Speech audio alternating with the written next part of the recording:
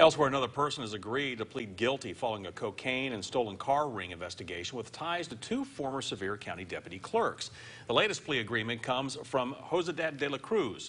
Now, court records say that he has pleaded guilty to conspiracy to distribute at least 500 grams of cocaine. He now faces 5 to 40 years in prison and a maximum fine of $5 million. Delacruz was one of 11 people who were arrested as part of the investigation.